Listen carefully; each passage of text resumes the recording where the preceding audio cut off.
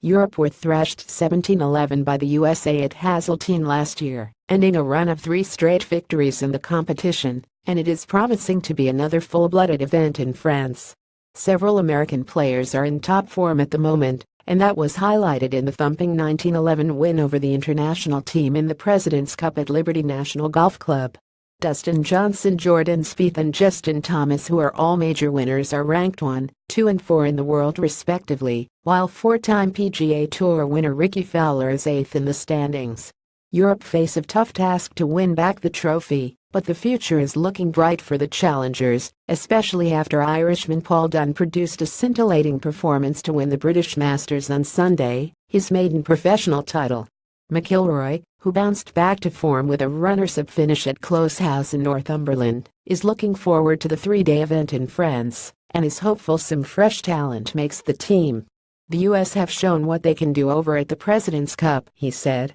"We're hopefully going to have a great team in a year's time to go up against them in France." A win like that for Paul does his chances of making that team a world of good, and it will be great to have some young guys on that team. Content team fixture home team via Waydham team fixture content